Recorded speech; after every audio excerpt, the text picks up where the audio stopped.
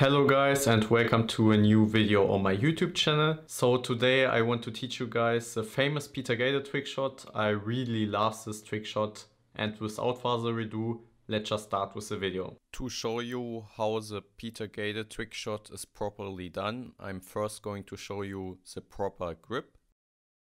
The proper grip for the Peter Gade trick shot is just a normal backhand grip, but what I like to do is having the thumb a little bit more to the edge, not completely on the flat side. You basically adjust the thumb a bit. I get a better feeling for the Peter Gade trick shot like that. It's just basically the same grip you use for the net shot at the net. Just adjust the thumb how you feel the grip is the best, but stay with the basic backhand grip. Don't do anything too crazy, you know? Going slightly more to the edge is okay, but don't try the Peter Gade trick shot with the forehand grip. It doesn't work like that. Now that I showcased you the grip for the Peter Gade trick shot, I'm going to show you the proper movement. You start off the Peter Gade trick shot by showcasing a net shot, and then after you faked this net shot by doing the movement, you move the racket below and hit the shuttle. This will create a deception. After you fake the net shot, you wait the longest possible, you know, the more split seconds the better, so that you fool your opponent. If you do it immediately or don't wait a little bit and do the fake net shot, it's not a deception, it's just a weird net shot, you could say. So making the movement for the fake net shot first is very important to create the deception. I think to showcase you the Peter Gade trick shot, there's no better way than showing you the legend himself, Peter Gade, do the shot. So I will show here two clips of some footage where he does a trick shot. The first will be just in practice and the next one will be in a match. That being said, enjoy the clips.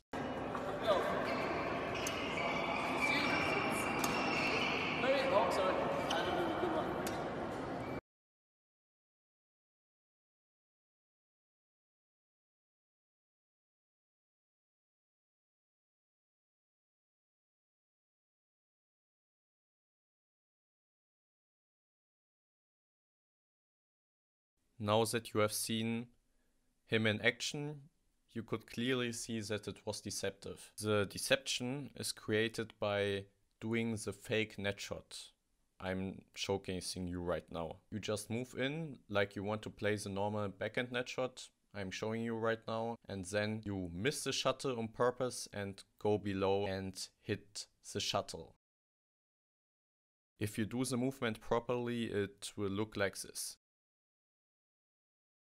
Very important for the movement is also that you have a relaxed grip. If you are stiff, the movement will not look smoothly and won't be as deceptive as it could.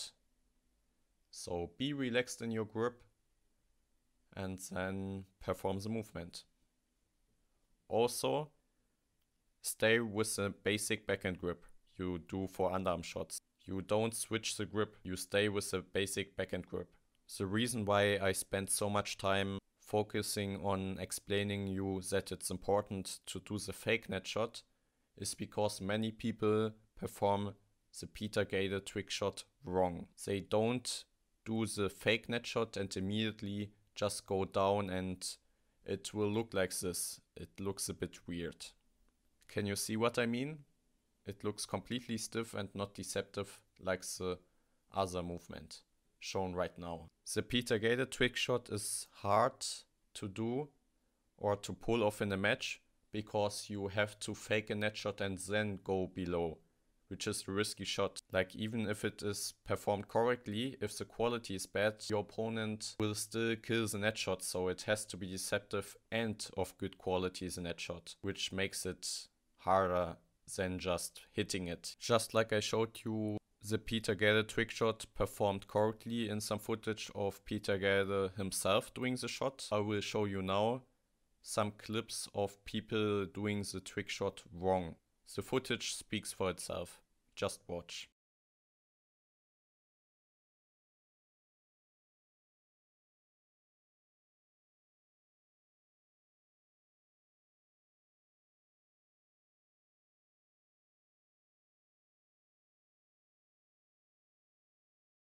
Now don't get me wrong, it's not to hate badminton exercises or badminton family, it's just to point out the mistake in the movement. Just to give you guys an example. In my opinion, badminton exercises and badminton family do great explaining videos, great exercises.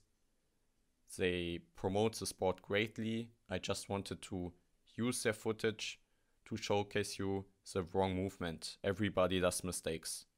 And if you compare the footage of Peter Gade doing the trick shot and them performing the trick shot, you will see a clear difference. The difference, just like I explained now multiple times, comes from not doing the fake net shot. If you don't do the fake net shot, it's not really a deceptive shot to play. The big deception comes from faking the net shot and then going below and hitting the shuttle.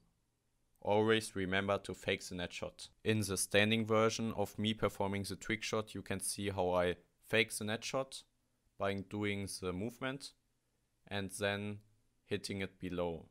Now that you have seen me standing performing the movement, I will show you it now with movement. The reason why I showed you first the standing version is because doing it standing makes the movement much clearer, which makes sense because standing I have just so much more time to hit the shuttle instead of when I'm moving. If I do it with movement, it will be harder for you to see that I actually fake the net shot because it's much faster than I do it when I'm standing. Which is why I will show you now the Peter Gade trick shot in slow motion as I'm moving, because that way you can see clearly how I fake the net shot by moving the racket slightly in front and then hitting it below. I think that's basically all you need to know to be able to perform the Peter Gade trick shot yourselves. I tried my best to explain you guys the movement, but if you have still any open questions left regarding how to do the Peter Gade trick shot, feel free to comment down below and I will do my best to answer them. That being said, see you guys in the next video.